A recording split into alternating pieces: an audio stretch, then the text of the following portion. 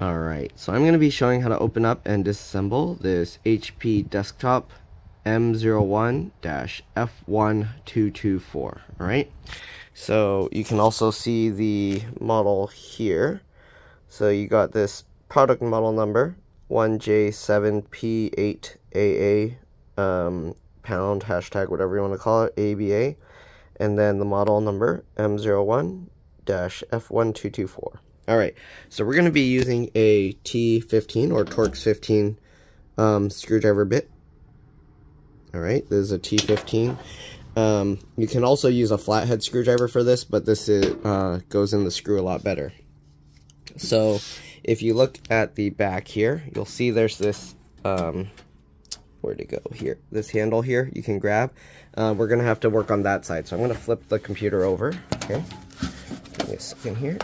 Alright, so I'll flip that over so this side is up, and we're going to remove this one screw right here. Okay, so this is the T15. So it actually doesn't come all the way out. The screw will just be loose and wobbly like that. Once you do that, you can pull on this. I usually will use my knuckles to push on this while I pull, so I kind of like rotate it like that. Okay, and that leverages it out. Once you slide that back, it stops, and then you can go ahead and lift this cover off. Okay, so I'll set this aside. It's a little dusty here. I'll probably brush it off with a toothbrush later and then clean it up, but for now I'm just going to leave it. Actually, let me go do that real quick. I'll be back. Alright, so I cleaned that up. Next thing we're going to do, we're going to remove the front panel. So it has these little clips here. You basically pull it up slightly, and then you can slide it forward. Okay, just like that on all three. It helps to have two hands to do this, but I'm holding the camera. Once you get all three unclipped, the middle one will probably re-clip itself, but once you get all three unclipped, you can swing it out just like this. Okay, and you swing it down, and then you can pull this out, and there you go. That's the front panel. You can see it has a little CD cover slot. Looks like that. Alright, next thing we're going to do, there's one more, or I guess there's two more, but there's one T15 screw here. Okay, I'm going to take that out. After you remove that screw, we can remove this basket. You just pull up. Okay, actually it's getting caught here, but let's see. We should be able to just pull this up. So okay, it's a little bit tough. Just pull it straight up. There you go. It swings, and then you can take this out. And there we go. So we got this metal plate bracket out. Okay, then we have this one here. We do need to untuck all the cables from here. So however it's tucked in there, just take them out.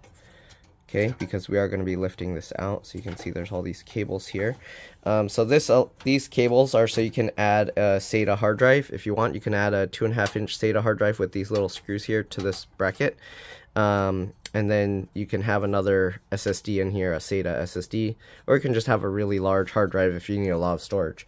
Anyways, to remove this bracket, there's a screw on this side. Here you can see down there. Okay, we're going to remove that screw. Okay, once you remove that screw, oops, I dropped it. Let me go grab that real quick. Give me a second. There we go. We got both screws there. Okay, once you get that screw out, we're going to lift this one up. So same thing, it swings up. Make sure none of the cables are caught on it. Okay, swing this one up, and then you can kind of wiggle it and pop this out. There we go, just like that. So here's the bracket for a 2.5-inch or 3.5-inch SATA hard drive. Okay.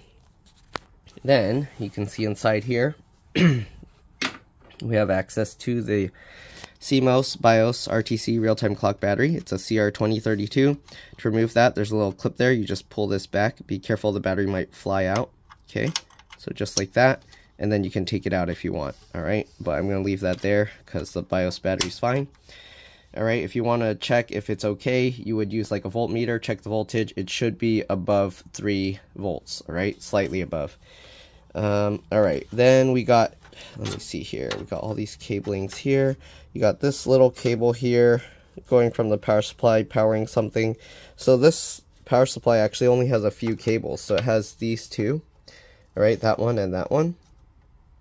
It doesn't use standard power supply, so make sure you get the right one. Let me flip this over. So they have this HP one, and I don't know, there's a model number right there. It's kind of small, HK280 M01-F1224-85PP. So this is likely a 280 watt. You can also see the HP part number, L742-006. Alright, L70042-006. So if you need that for some reason, there it is. Got an SSD there. It looks like a PCIe NVMe. So if you want to upgrade or change that, you can. There's one screw there. It looks like a JIS1. You can undo that screw. It pops up slightly, and then you can pull it back. Alright, I'm not going to take it out because it should be okay. The owner of this computer was having issues with it powering up after an update. It was just staying black screened. We got the fan here with the fan connector. This is a 3-pin fan. Alright, then you got the CPU fan here with a 4-pin fan connector.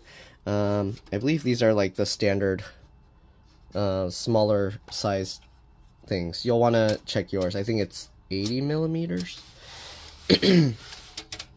Anyways, or 8 centimeter, whatever, but they measure it by millimeters. Okay, if you want to add like a PCI card or one of these, PCI Express, PCI Express 2, and this is a X16 PCI Express.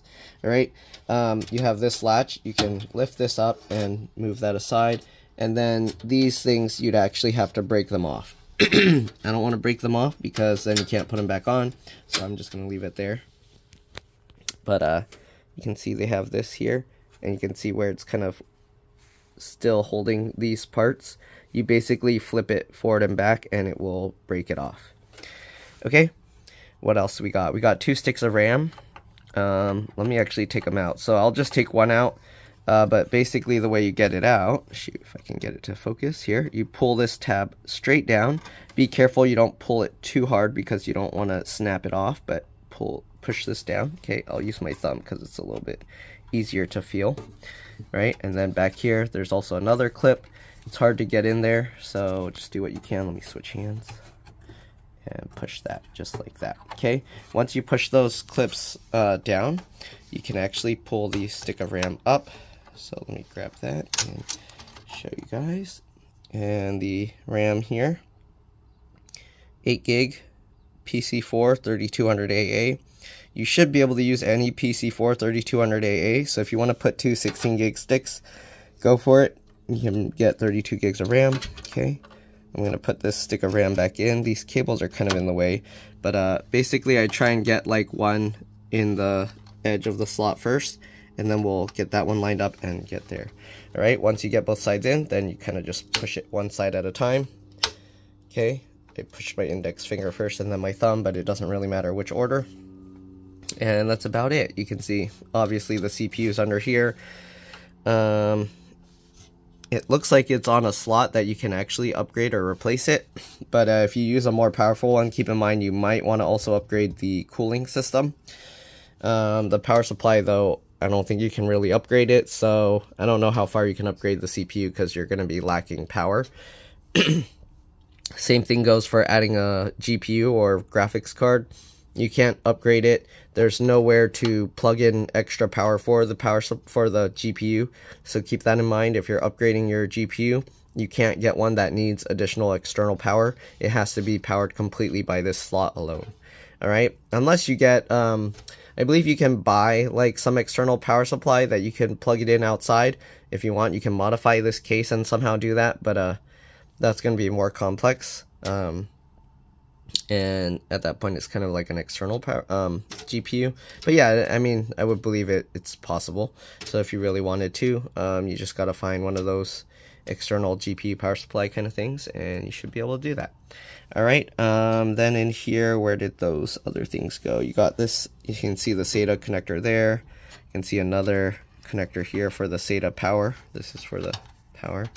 Right, and then there's another SATA cable connector here and one more right there. So this thing can actually hold several SATA devices, which is interesting because the slot thing doesn't have that much room for that. Oh, I guess this one they're not using the CD drive, right? So I guess on some models it'll have the CD drive, so it will use the SATA. But still, you get a SATA CD drive and the hard drive, and then yeah, I don't know, there's an extra one, a third one there.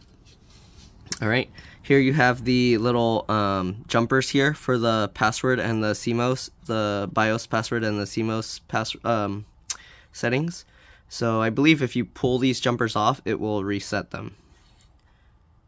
Actually, are these individual like sideways? I can't tell.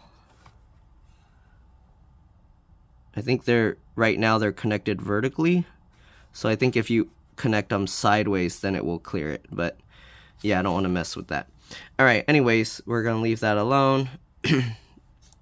But as you can see right now, the pins are connecting like up and down, it looks like. Yeah. So I think if you connect the jumpers sideways, you can see one is for clearing password and one's for clearing the CMOS. I don't know what the two down there are for, so be careful. If you jump those, I don't know if something bad will happen.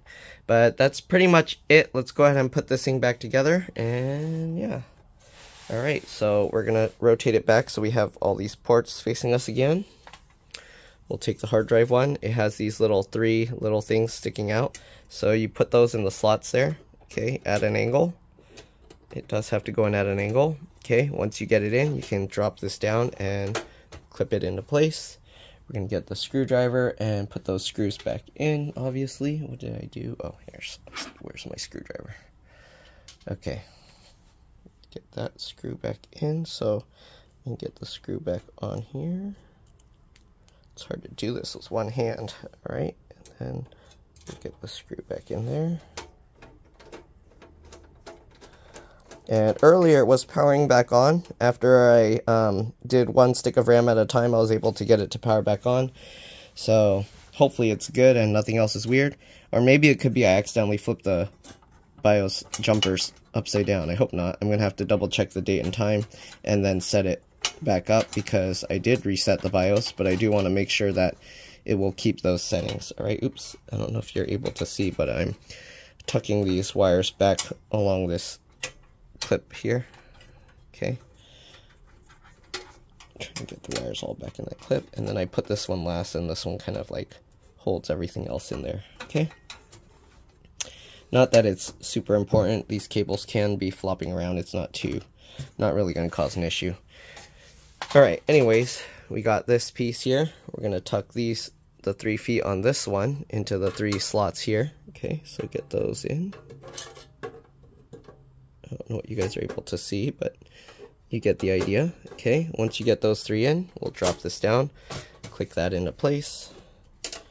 Alright, we'll get the last screw for the inside here. And we'll get this in. Alright, we'll rotate this again. Now we got to get the front panel back on. This one's going to be probably a little tough with one hand. But you can see this front panel has these clips here. There, and there, right? Kind of hiding underneath the metal plate.